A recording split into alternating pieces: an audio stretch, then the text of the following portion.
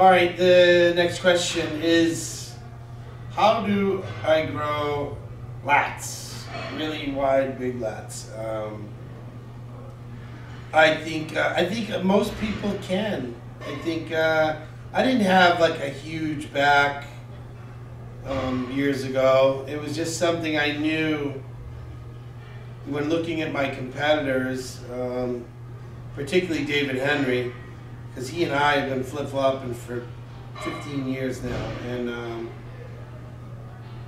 his most standout body part is his back. And if you don't have something even remotely close to that, you're in big trouble when you turn around with that guy. So I started putting more attention to it. Earlier on in my career, I did a lot of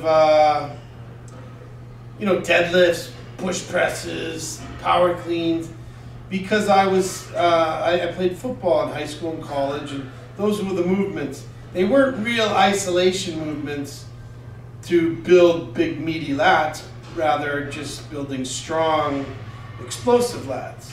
So it wasn't until I decided I wanted to do something, in the future with bodybuilding, that I started incorporating more one-arm dumbbell rows, bent over rows, machine work, a lot of pause reps, a lot of squeezing.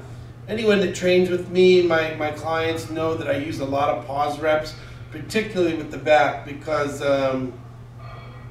it's very easy to just use your biceps and your rear delts when you're doing pulls.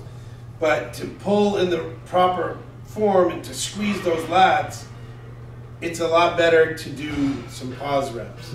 And that's how I teach people to actually feel the muscle and get connected with the lats.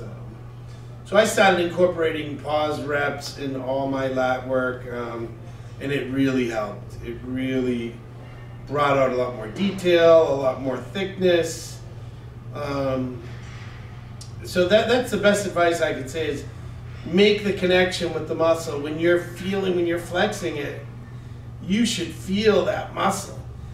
Something else I do that's a good tip is when the muscle's sore, I practice flexing it. Like today, my lats are sore. I trained with Dana Lynn Bailey the other day. She kicked my ass. But now I'm sore, and I can do the motion of a one-arm row and actually feel top to bottom all the way through the lat muscle. So it's everyone can do a bicep, flex their bicep, but can you flex your lat? That's one thing you need to learn, and how to practice flexing your lats, and then incorporate some heavy weights while you're flexing your lat. You're not just moving weight. I think pull-ups, if you can do them, are a huge exercise, particularly when you can get good at them. For me, I would rather do 6 to 8 pause reps, pull up as high as I can, hold it and squeeze. 1, 2, down. Full stretch, up, 1, 2, down. Other than these like kip ups that the CrossFit guys do, they're not growing lats doing those. You have to squeeze and be in connection with the muscle. I also think deadlifts are key.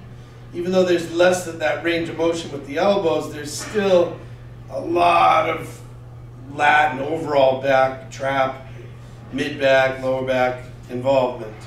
So if you want to build a full, complete back, I think deadlifts are huge.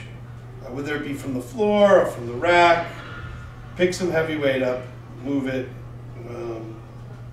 So those are my the best tips I can give you for that.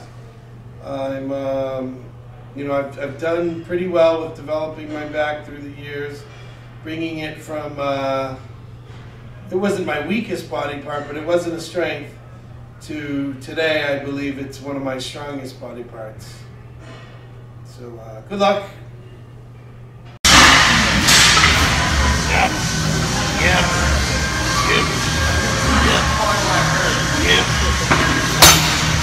Alright, this is the Boston Mass. Thanks again for watching. Now, if you're not subscribing, subscribe now. Tell all your friends to subscribe. If you haven't, do it now. Alright? Peace.